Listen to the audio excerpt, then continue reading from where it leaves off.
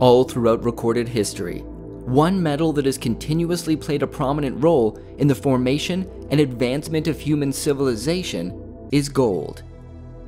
The yellow metal has been seen as a representation of the sun, of the gods, and of true value, a form of real money without counterparty risks, and it stores within it the freedom to transact and save wealth outside of the system.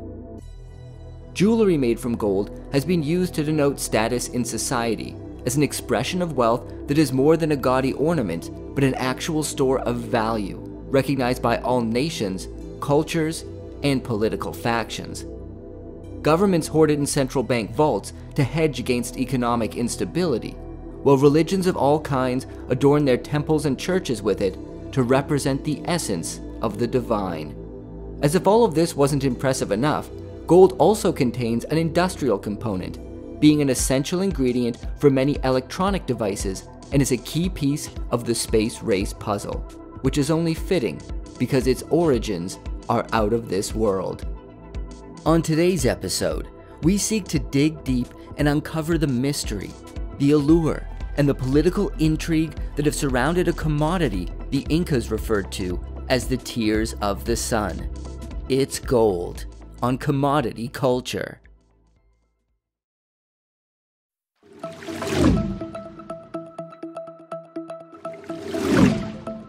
Gold, like most elements on Earth, has its origin written in the stars, and came to be through the merger of neutron stars, the same as uranium and silver, among many others. When these stars merge, they explode catastrophically, and this causes gold to form via something called the Rapid Neutron Capture Process, or R process for short.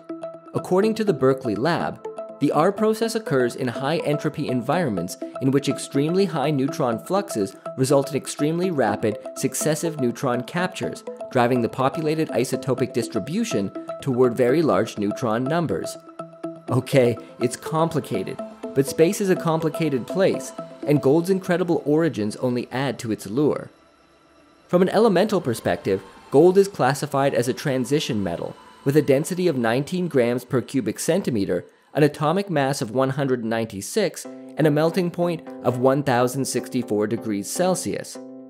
In terms of its practical uses back here on planet Earth, gold is undoubtedly first and foremost a monetary metal, and has been used as a form of money by humanity for thousands of years. We'll get into that in a minute, but let's first take a look at its industrial uses, and there's more of them than you might think. Much like its cousin silver, gold is used extensively in the manufacturing of electronics.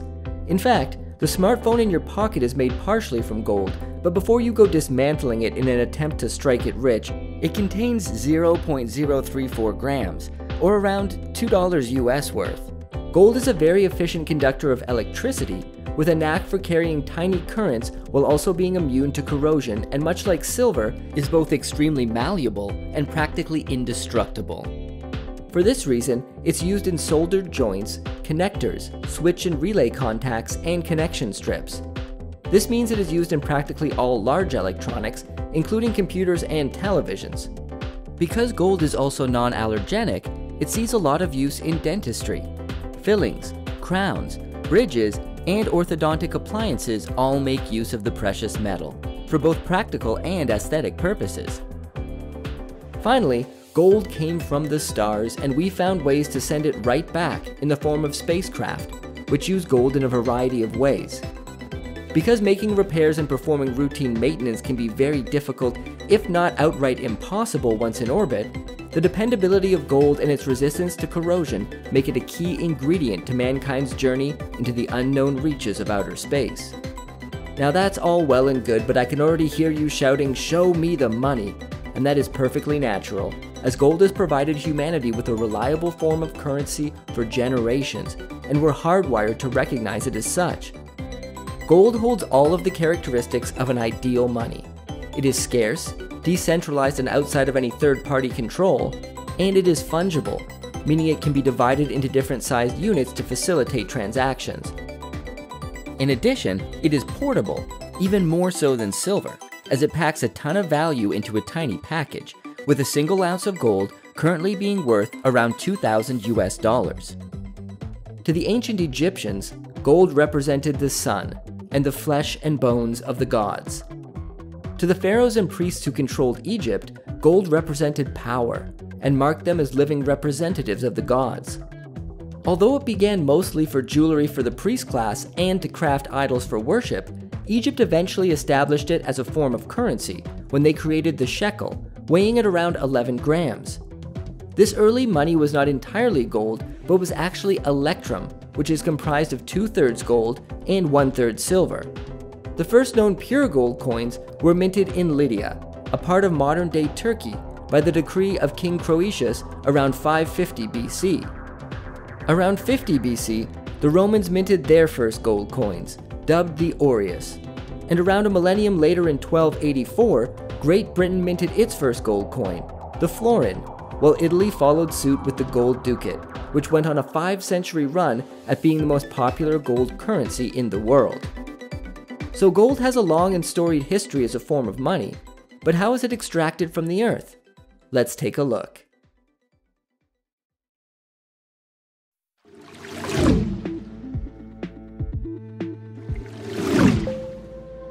There have been a variety of gold mining methods employed throughout the ages. From the panning methods that most people consider when they think of all the great historical gold rushes, to burrowing tunnels deep beneath the earth and using explosives. The most ancient known gold artifacts were found in Bulgaria, in a necropolis estimated to have been built sometime between 4700 and 4200 BC, and the oldest gold mine discovered was in Georgia, with the archaeologists who dug it up placing its origin around the 3rd or 4th millennium BC, so humans have been mining for gold for a very long time. Some of the first extensive historical records of gold mining date back to the Roman Empire, where they used the ancient method of hushing, which employed powerful floods of water to reveal gold veins, along with placer mining, which involved the mining of stream beds to extract loose sediment deposits of the precious metal. Panning is, believe it or not, a legitimate method of collecting gold, and some enthusiasts still use it today, though more as a hobby than as a means of making money, because it is incredibly time-consuming and yields very little ore. Gold is heavier than most minerals, and so by using a pan to collect rocks, you can then shake the pan, which allows any potential gold particles to rest on the bottom for easy identification and extraction by pouring out the water and the lighter minerals that have been collected. The problem these days is, the amount of gold you are likely to get from a full day's work would barely pay for your meals that day. In modern mining, before any particular method is chosen, an area first needs to be prospected to see if there is a reasonable enough quantity of gold to economically justify extraction. This is done by geologists who take surveys and lab samples of minerals from the area in consideration to accurately estimate if the discovery of lode deposits, or larger chunks of ore, is a likely possibility. There used to be a lot of lode deposits closer to the Earth's surface, but over the course of humanity's history, most of those easier to extract deposits have been exhausted. However, near-surface deposits do still exist, and open-pit mining is used to extract them. This involves drilling holes around the identified ore deposits and using explosives to blast the rocks into smaller pieces, which are then collected and hauled off by trucks to be processed. These days, lode deposits are mostly found deep within the earth. In this scenario, access shafts are dug at a diagonal angle into the rock, and all along these shafts, vertical shafts, called stopes, are also dug to a depth of around 30 to 50 feet into the rock. Explosives are then placed along the length of the stopes and detonated, sending the chunks of rock to the bottom, which are hauled up and put into trucks as with the open pit methodology. In both of these cases, the trucks transport the ore to a mill facility for processing, where the rocks are crushed into a fine dust and mixed with water to create slurry. Oxygen and cyanide are added to the slurry, which react together and separate the gold from the rock. This process is known as leaching. The next stage is smelting, which involves placing the extracted gold into a furnace at around 1200 degrees Celsius with a chemical mixture called flux, which assists in removing even more non-gold materials from the ore. The molten gold is then poured into solid bars, which are then transported to refineries, where they are able to remove any remaining impurities, and the final product is those absolutely gorgeous gold bars and coins that investors, collectors, and speculators seem to have an obsession with. And I mean, I get it. Just look at these beauties. Mankind has been coveting and adoring gold since the day it was discovered. Interestingly, the majority of the world's gold today actually rests on the ocean floor, but at present time, we don't have a cost-effective or environmentally sound method of extracting it. Humanity's desire to enrich itself in the form of gold is a constant that we've seen throughout history, and sometimes that desire can take an interesting path.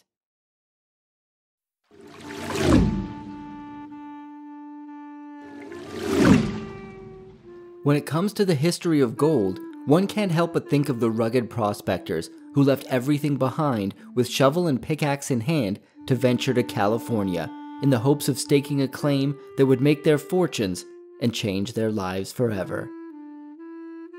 I'm talking, of course, about the great California gold rush of the 1840s, where saloons were thick with the smell of whiskey and tobacco as bar brawls broke out.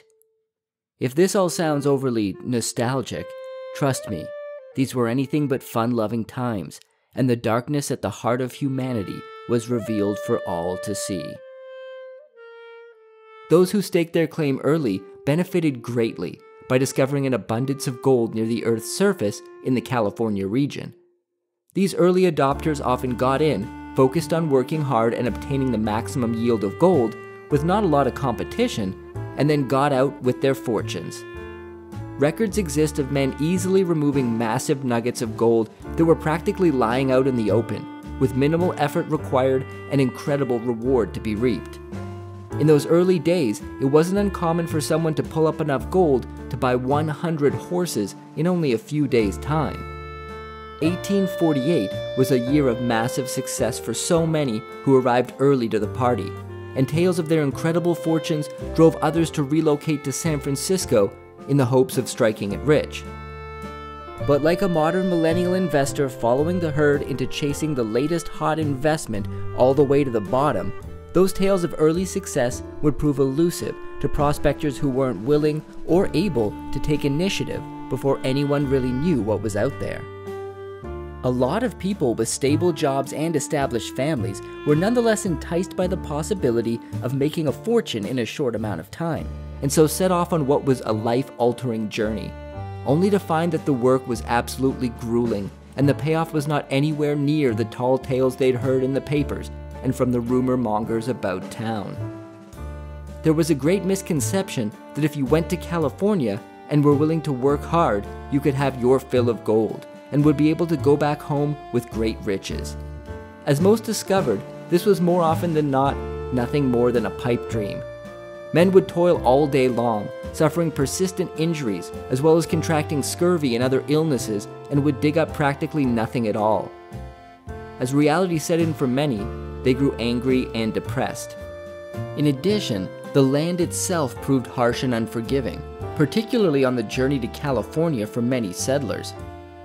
Livestock were lost to famine and disease, and grass for the horses, along with clean drinking water, became scarce, causing diseases like cholera to take their terrible toll.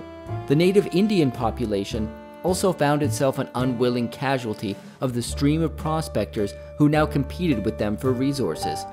Before the rush, the California region was home to a sparse 170,000 inhabitants, the vast majority being indigenous to the area. As the pioneers marched forward, their consumption of the Indians' food supply, land, and water created a burden for their population that threatened their survival. Attempts to push out foreigners from the rush began around 1850. There were approximately 80,000 European American immigrant miners in California, and competition was at its peak. Many of these men had utterly failed in their quest for riches, and as is often human nature, they looked for something outside of themselves to blame for their misfortunes. As gold became scarcer and the number of prospectors grew, white Americans started to band together and threaten Mexicans, Chileans, and other so-called foreigners, even those who were originally born in the area. The rule of these gangs was, if you weren't American, you didn't have any claim to the gold. They used threats of violence, sometimes backed up by lynching, to enforce mob rule. Some of the best miners came from Latin America, as that region already had a storied mining history, and many of these men had previous experience. This caused a lot of jealousy and resentment, so much so that the white American miners ended up convincing the recently formed California government to levy a foreign miners' tax on non-white workers. This tax was so prohibitive that Latin American miners ended up leaving in droves, as it ate too much into their profits to make the endeavor worthwhile. Others were not so easily turned away, however, and formed roaming gangs on horseback that sequestered themselves in the hills and raided Anglo-American mining camps, stealing everything in sight, often with deadly force. As so often happens in times of turmoil, violence creates a cycle that feeds on itself until nothing is left but the ashes. The strength of a nation's currency is based on the strength of that nation's economy. And the American economy is by far the strongest in the world. Accordingly, I have directed the Secretary of the Treasury to take the action necessary to defend the dollar against the speculators. I have directed Secretary Connally to suspend temporarily the convertibility of the dollar into gold or other reserve assets, except in amounts and conditions determined to be in the interest of monetary stability and in the best interest of the United States. That broadcast was from August 15, 1971, and in it, then-President Richard Nixon gave an order that would alter the fate of the US dollar forever. And of course, it wasn't temporary. Today in 2022, inflation is rising at record rates, and consumers in America and many parts of the world are really feeling the pinch when they go to the grocery store, fill up on gas, or look to buy a home. As mentioned earlier in the program, gold is real money. It takes effort and energy to extract from the earth, and is scarce, and it used to be tied to the US dollar. In other words, US dollars were promissory notes that could be exchanged for a certain amount of physical gold should the holder so choose. But in terms of the US paying off its debts and funding the war effort in Vietnam at the time, having the dollar tied to a real hard asset was an inconvenience that stopped them from just printing up more. The details of why the US was in a position where they desperately needed greater liquidity are very complex, and entire books have been written about it. But suffice to say, Nixon found himself with his back against the wall, and the government looked like it was going to default on its debt obligations, which would have been catastrophic in the short term. So Nixon shot liquidity into the system by removing the limitations of gold backing. This action precipitated wealth inequality that continues to grow over time. The truth is, the pieces of paper in your wallet and the digits in your bank account might not retain their purchasing power throughout time, but gold will still hold its value, and that's why it remains as relevant as ever today.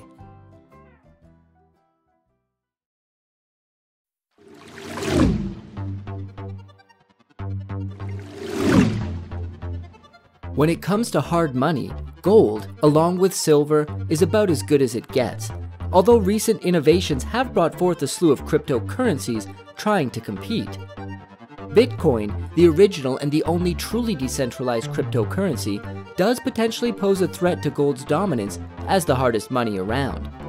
Debates are frequently sparked online about which is superior over the long run, but in my view, precious metals and cryptocurrencies are complementary and not adversarial assets.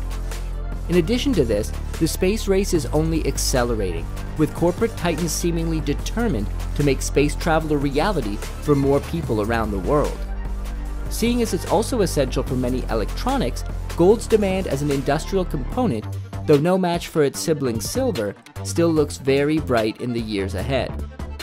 From adorning the tombs of great pharaohs to powering spacecraft that may extend the horizons of humanity's domain, gold has proven to be an incredible resource that will continue to shine as civilization advances.